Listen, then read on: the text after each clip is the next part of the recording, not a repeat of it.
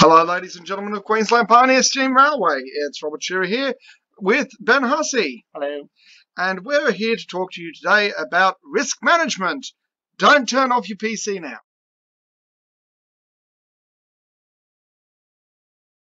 Risks are around us everywhere. Hopping into my car is a risk, especially if you're the passenger. The main thing to take note of is what is the difference between a hazard and a risk. A hazard is any item or activity that has the potential to cause harm or damage or an adverse consequence. The risk is the likelihood and outcome of that happening. An inherent risk is the risk prior to any control being put in place. Imagine a complete numpty was put in charge of a railway with absolutely no idea what they were doing. The residual risk is the risks following the application of control measures. So that means policy, standards, sometimes good old-fashioned common sense.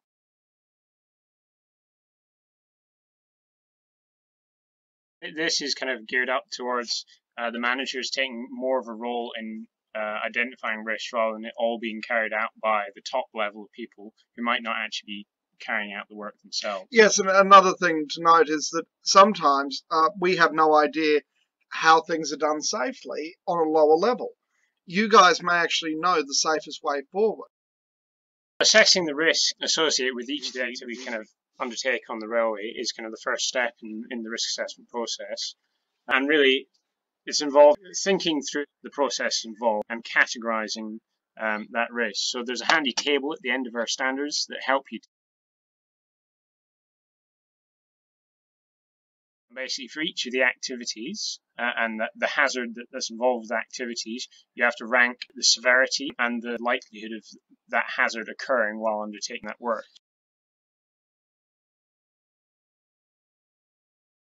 For example, if a train derails, there is the chance that someone could have a life-threatening injury out of it. There's also a chance that no one would even know it would come off the rails. In those situations, it's finding the average between those two things. A good example here is, the likelihood an exposure greater of 500 people, that's a 6. But there could be absolutely no evidence that this has ever happened anywhere in the world, which is a 1. So those are two contradicting scores, but they meet out in the middle and make a 3.5.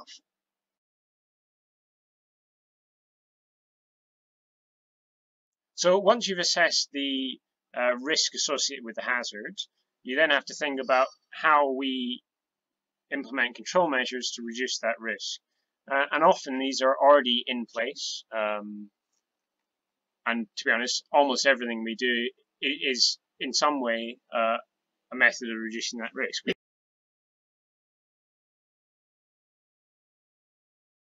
PSA is making sure that people don't fall out windows.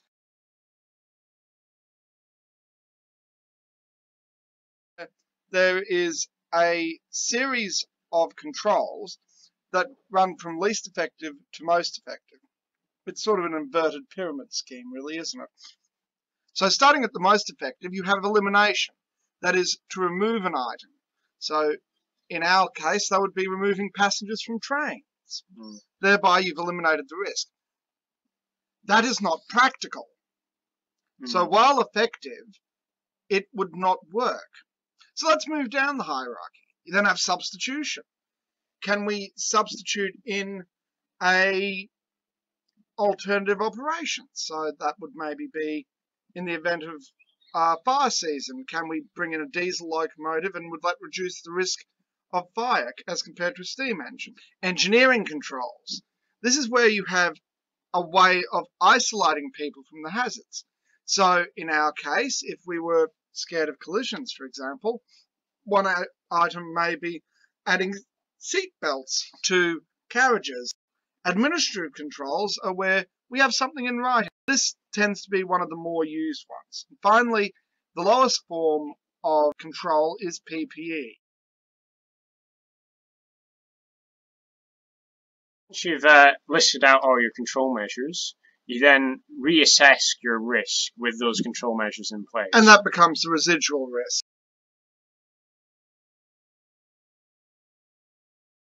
The idea of the risk assessment is basically to work out how much risk remains once we've implemented all our control measures, and if there's still too much risk once we've implemented our control measures.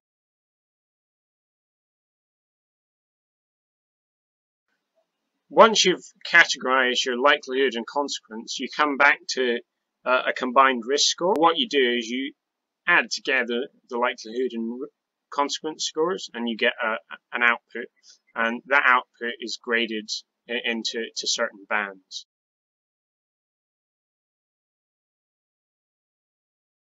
Anything up to an 8, which is where we get into the orange, you can basically do pretty much run-of-the-mill fairly easily. Once you get up to an 8, you need to start asking your manager. This is where their judgment comes into effect. But once it goes beyond a 10 and into an 11, that's where we're reaching the extreme points of risk. And that's where the board needs to be asked.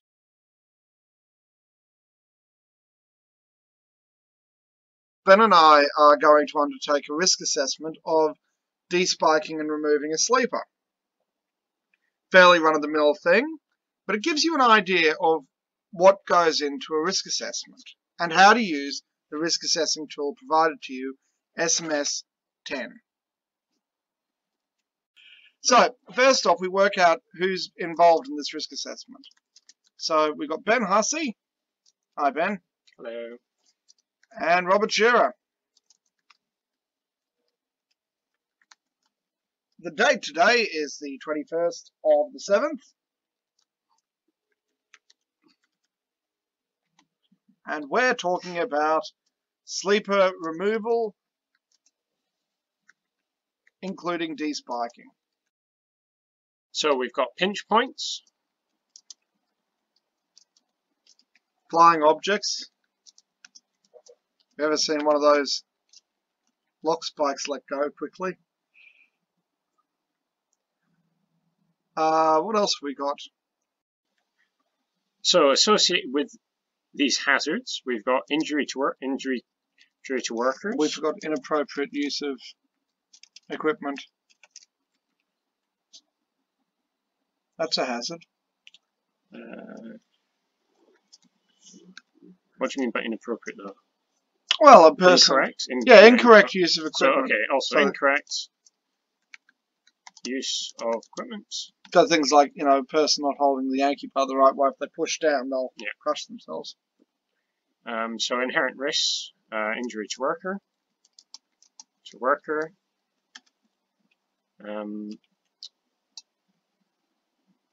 You've also got asset damage.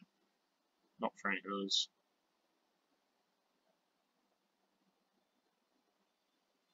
Damage to tools, damage to equipment. We'll put damage to equipment. Okay, so we're now down to what would happen in numpty land. So, going through this, 1A. So 1 is relating to the hazard, and A is relating to the inherent risks. So, what's the minimum consequence of a pinch point causing worker injury? So for this, we'll go back to the likelihood and consequence rankings. So typical injury from a pinch point is going to be kind of minor damage, maybe to your hand, so it might be first aid. So I'd probably say it's probably around a 2 or a 3 potentially. Yeah. Might be ongoing Paramedic issues. So maybe you could probably go out to a 4 if an absolute numpty was in charge. Yeah, let's go for 3. I mean, him across the road. So if we go for a minimum of 2 up to 4, the average score is going to be 3. And the likelihood of that happening, again, probably going to happen every, we do track work every month. Yep. So, that could happen potentially every couple of months. Yes, but has there been a history of it, though? I mean, have we had people injuring themselves constantly on work sites? Not seriously, but I can't remember any injury where first aid was actually required on a track working day in the last 3 years. That's So true. we can actually say that maybe between every 6 months and every 10 years. Yeah, I'd go with So that. 5 to 3. And because it's only going to affect 1 to 2 people at a time. Yeah. You can actually make the minimum of 1. That's true. There you go. So the overall risk 3. Yeah. Now we go to 1B. Can pinch points cause damage to equipment? No. They could. Not pinch points directly. No, not pinch points directly. No, that's true. So what we'll do is we'll blank that off with an X.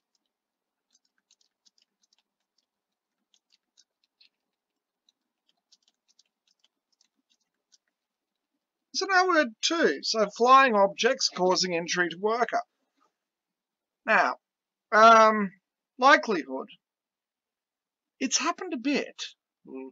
And in the heritage rail area. I'd go maybe 6 to 4. Although you've got a 1, you're not going to hit more than 15 people with the one object. That's true. All right. So that comes out 3.5? of 3.5. And again, the consequence is going to be very similar to pinch points. It's let's consider it because we've got what do we got? Well, we're not going to get life. Well, you could get a life-threatening injury if it hits you in the head. True. No, I'd say major injury. Yeah. Major injury, potential hospitalization. Yeah. 3 to 2, minor injury. Yeah. I'd probably be inclined to go with 6 purely because, one of those things hits you in the cranium. However, remember we're in numpty land at the moment. That's true. So these are people who have no idea what they're doing. So that's an average of 4. Yep. Sounds about right. And then damage to equipment, again, unless you count a bolt as a bit of equipment. Well, flying object did hit a tool that probably wouldn't break it, I suppose. Yeah. Nah, you're probably right in that. So incorrect use of equipment. So say if we're actually de-screwing. Yeah. Something like that. So incorrect use of equipment. So injury to worker first. Yep. Yeah, it's very likely to happen. Misswinging of hammer, someone could get hit in the head. Consequence.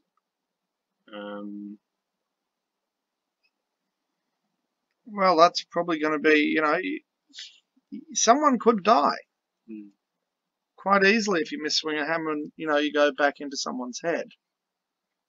I'm going to go 5. Okay. 5 to 2. But again, there hasn't been, in the Rail Heritage Circle, I can't think of anecdotally any injuries, and I can't remember seeing it come across my desk that there's been a lot of people on the Heritage Railways doing that. Big railways, yes, but I mean, you look at the scope and nature of their work. So, again, the likelihood of it happening is... It's only going to affect 1 person, maybe 2. So, would you say that's a 1 of 5, maybe? 4? 1 to 4 again. Okay. 1 to 5. 3. And 3B, so incorrect use of equipment, damage to the equipment. It's very likely. Go on, Ben, you know what you want to say here. Every week. Especially if Robert's on the end of the tool, yep. Yeah, well, what is you fucking own up in a minute? I was right. Ladies and gentlemen, we have a new commentator, Mr. Peter Dance. The consequence is probably very low. Again, damage equipment. I don't know. Damage to tool. Most of the work we're going to be here is small tools. Yeah, small tool, hand tools. Cost, yeah. It's not. So you say moderate to minor asset damage. Yeah. Yeah. So 3 and 2. Comes out of about a 2.5. So there we go. There's our inherent risks done and dusted. So we now know that in numpty land, the total risk of removing a sleeper is the average of those numbers. So now let's look at the controls. We've got the hierarchy control up there so that we know what we're looking at. So what controls do we have in place? So toolbox talks. Yep. So we're educating. Yeah. We've got the standards set down in Track work. the track work manual. So that's an administrative control, so AD. Toolbox talk, that's administrative again. Obviously we wear safety protection. Okay, there are any engineering controls. Actually, the tools we're using were engineered by the railways, so they're fit for purpose. They're not the most modern tools, but for what we're doing, they're the correct tool for the job. True. Oh, and stout boots. That comes under PPE. What else could we have? Let's consider what we don't currently do. Sleeper replacement machine? Couldn't de-spike stuff though. No. Mechanized despiking apparatus? It's possible. Such things exist. However, we would have to reject that one, wouldn't we? Because it would be outside the economic confines of the railway, wouldn't it? So remember, consider all options no matter how stupid, but then work out why you can't do them. So once you work out who's responsible for it, so in this case it's the supervisor, and I suppose it'd also be the manager really on the toolbox talks, because you're making sure that that all comes back to you. The risks addressed. Now that's actually talking about which of the risks have been addressed. So injury to worker, damage to equipment. So the toolbox talk addresses both A and B, doesn't it then? The track work manual, again A and B. Safety glasses would only really help with A.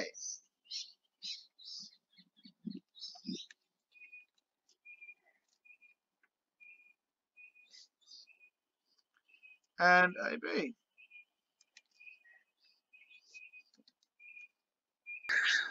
Okay, now we're up to the resultant risks. So this is with the controls in place above. Have we actually dropped things down? Have they stayed stagnant? So if we go through them, we've implemented, if we go back to 1A, so pinch points, injury to worker, the likelihood of those happening is likely to go down. Consequences are going to change. So the likelihood will change. So let's go back to our consequence ranking. We can probably drop that down from a 5 to 4, I reckon is probably reasonable. Yeah, I'd say so. And then on 2A, so that's flying objects, injury to worker. So we're dropping the likelihood down by having the PPE in place. Yep. And we're dropping the consequence, actually. So we can probably get it down. I mean, I'm probably looking at 4. You're only needing a 4, yeah. Yeah, 4. And probably a 1. And then on the likelihood again, probably down to 5. I'd even go 4.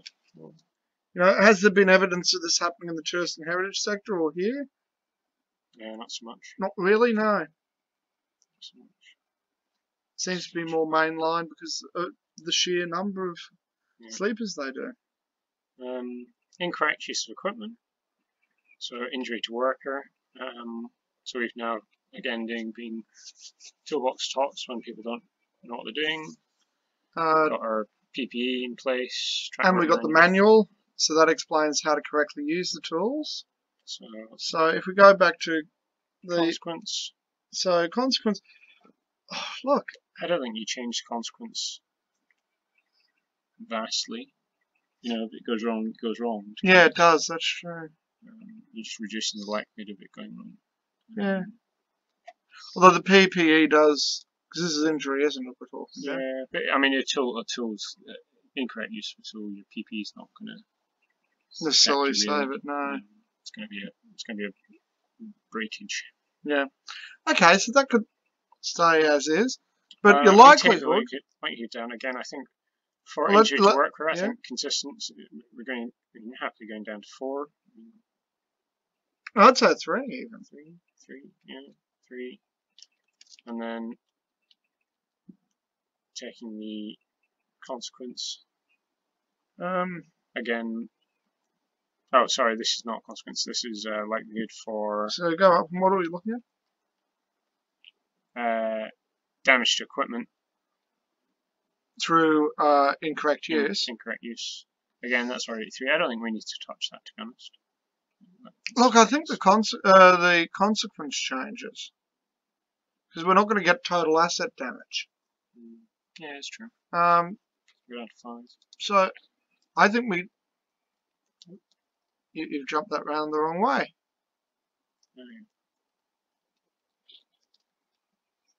Probably a 3 even, because I mean with what we've got in place, it should drop. Yeah. Okay. Would you agree with that assessment? Yeah. That sounds fine. All right, let's top up the numbers.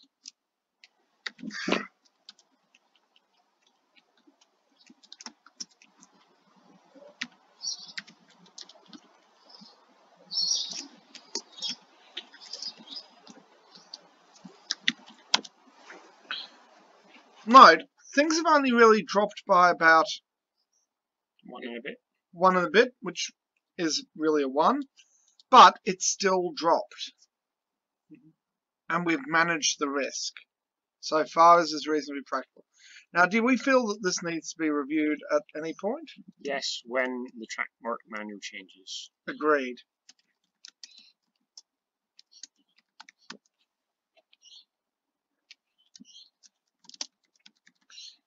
And that is now the last thing you, as a volunteer, need to do. From here, the board will validate this risk assessment at a meeting.